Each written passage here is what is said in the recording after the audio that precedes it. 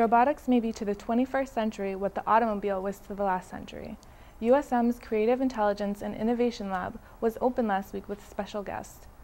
Beth Mahon of Aldebaran Robotics talked with Brian Knobloch about how the convergence of technologies is leading to a new generation of interactive devices that could help humans with a wide variety of tasks. Hello, my name is Now. I'm a humanoid robot, imagined and manufactured by Aldebaran Robotics. I come with a software and I'm fully programmable. Beth, tell us about your friend here. This is Rosie, and it's known as Now. N-A-O is the robot, how it's known. The company's Aldebaran Robotics, and the robot is being deployed to universities, research labs, K-12 schools, ideally for grade 6 and up, even high school. Undergrads and graduates use it in classrooms and for research. What kind of capabilities does the robot have? The robot has audio and voice recognition. It can walk, talk, dance, grab objects, play music, identify your face, as I mentioned. It can be fully programmable for customized movements, but it also has a software suite so you can navigate it. And it has natural motion and reflexes as well, right? Sensors? It has 12 sensors, yes. And what do they do? The sensors are used to detect not only objects, but sounds, and also for surfaces, for example, it has 4 sensors on each of its feet, so it can sense whether it's on the floor or it's not. And what's the purpose of the presentation here today at USM? The purpose of our presentation was just to show the school the robot. They may want to use it for research.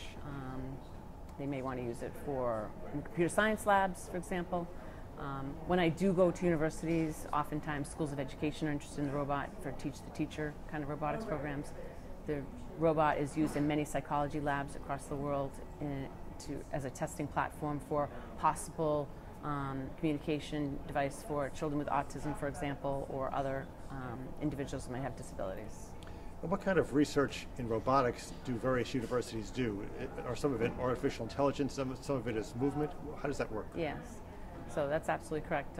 Localization, mapping, research, as I mentioned, interacting and research with maybe speech impediments or language barriers, attention deficit disorders type of research for individuals, advancements in elderly care, and robotics applications in the home for someone that might want an assistant, or even just to have a robot in the home as a companion.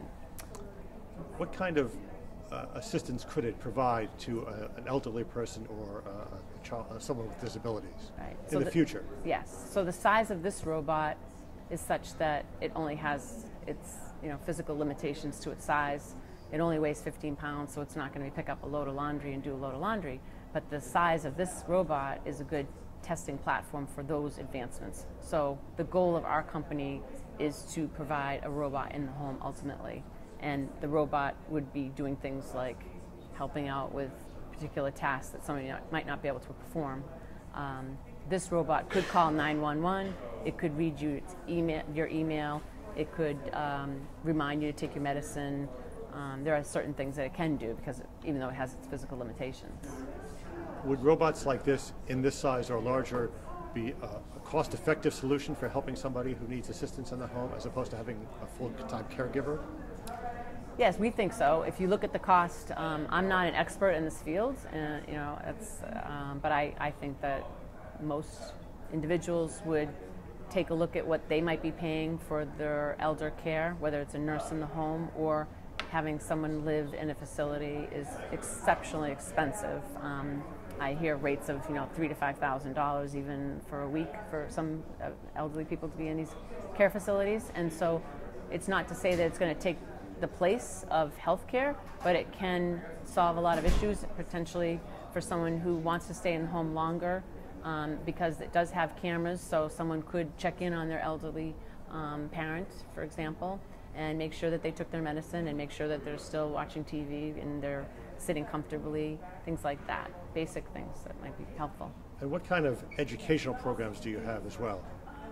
So the Educational Partnership Program is something that we stand behind, and that's where we have an application that schools will fill out, and then they purchase 5 or more robots, and they receive a significant discount on the robot. They tell us what they'd like to do with the robot, whether it be a workshop, a summer camp, a computer science lab course with Intro to Robotics, for example, using our STEM curriculum for the focuses of science, technology, engineering, mathematics. And so where do you see the future going? What's your ultimate goal?